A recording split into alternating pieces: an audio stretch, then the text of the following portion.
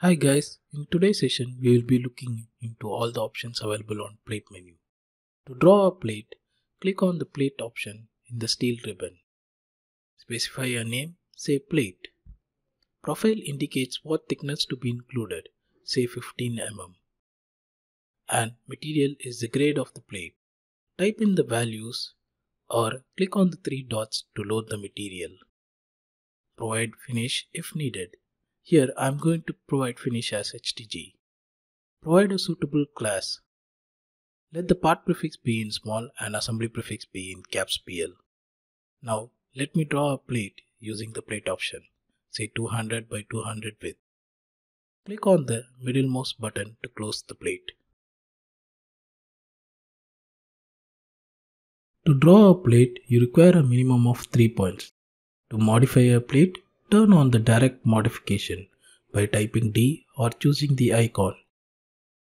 Select the midpoint and move the node to create a new node.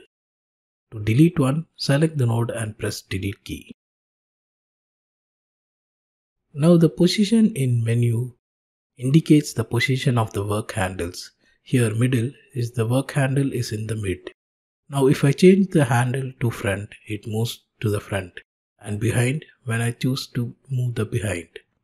If I type in any values, the depth of the plate moves at a type distance from the handle. If I type in negative value, the direction is reversed. Now let us look into the second option, cylindrical bend plate. There are two options here, by parts and by faces. Select by parts and choose two parts and click on the middlemost button to finish. Now for by faces, click on select by faces and choose two faces that is to be drawn and specify the radius if you know. Select the faces and click on the middlemost button to draw the bend plate. Now for conical end plate, select the option from the steel menu and select by parts. Select the parts and click on the middlemost button to finish the plate. Sometimes for straight plates, when you click on by parts and click on middlemost button, it shows some error. For this, you can correct them by choosing the face option. Click on the faces and click on middlemost button to draw the bend plate. Also specify the radius if you know. For standalone plate, select the option, specify the radius of bottom arc.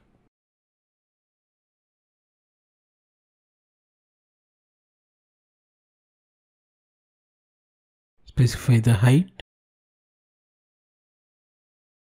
Also specify the top arc and click on middlemost button to finish the command. For lofted end plates, there are two options. Two construction object or one object and a point. Let me demonstrate by one object and a point. Select the construction object and click on a point and click middlemost button to draw the plate. For option 1, select two construction object and select the middlemost button to draw the plate. Now there is an option called face type in lofted plate. If I select bounded by curved surface, it creates a flat surface to the plane.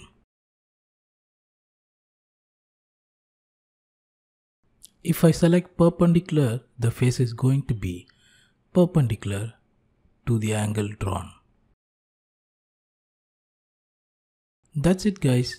Thank you and stay tuned for more videos.